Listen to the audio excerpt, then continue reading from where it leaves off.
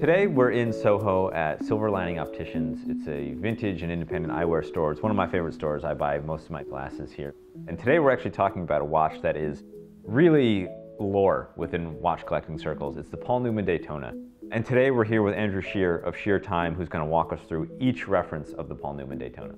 So Andrew, tell us a little bit about who you are, what you specialize in.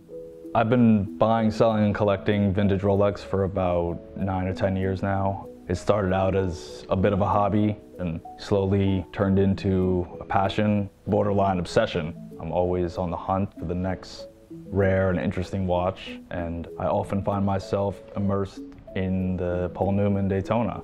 It's a cult classic, one of the most iconic of all vintage watches. So Andrew, could you run us through each reference? The first Paul Newman Daytona is the reference 6239, which is actually the first Rolex Daytona.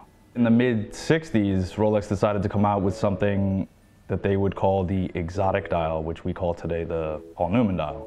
Produced in either black or white, the dial would have 3 different colors.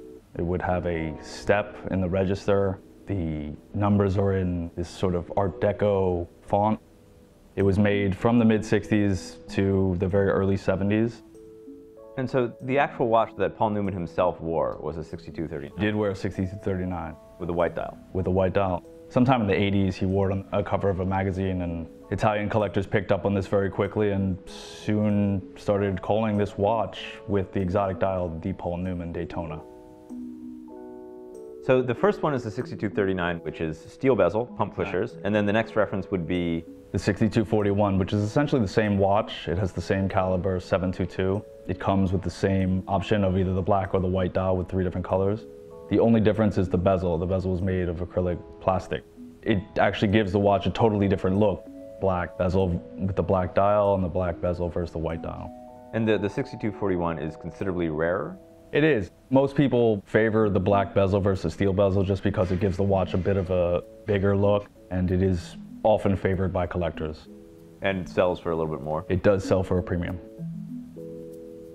And so after the 6241, we have kind of a weird transitional reference. The 6262 is sort of the next generation. It's got the new and improved Valjoux caliber 727. On the outside, the watch looks practically identical to the 6239. The dial is slightly different, but very similar. Just like we have the 6239 and the 6241 sharing the same exact watch, just different bezels, the 6262 has a brother, the 6264. So this gold watch? The gold watch we have here is in 18 karat gold, 6264, caliber 727, available only with the black bezel, and the dial could be black or champagne. It's interesting. These two in particular, I think, are really, they're seldom seen, and I think the 6262 in particular is kind of underappreciated, you know, made for 1 year. Absolutely. Between the 6262 and 6264 was probably the rarest reference ever produced by Rolex. And then finally we have kind of the kings of the Paul Newmans. This is what people think of when they think of the Daytona. So here we have the 6263 and the 6265 Oyster Paul Newmans. Rolex would use the transitional 6262 and 6264 to create their last and final great Daytona. The 6263 and 6265 would have this new and improved caliber 727, but they would feature screw-down waterproof pushers.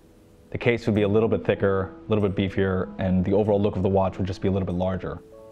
And probably the most beautiful dial that Rolex would ever produce.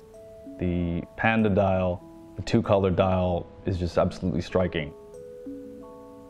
So in recent times, we've seen really phenomenal demand for Daytonas in general, let alone the Paul Newman. At Christie's in November, we saw a 6263 black dial sell for over $1 million. How has that impacted demand? Is the market different now than it was a year ago, 5 years ago, 10 years ago?